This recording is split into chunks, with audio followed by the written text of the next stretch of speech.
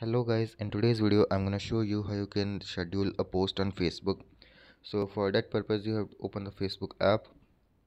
Now tap on these three lines. Now go to groups.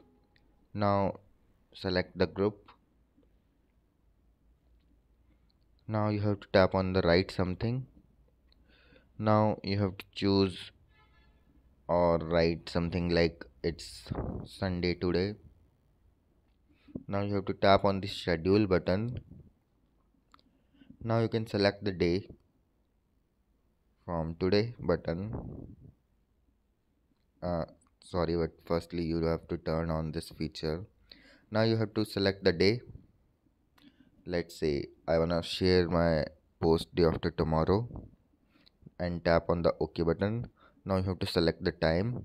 Let's say I wanna post the post on 12:12.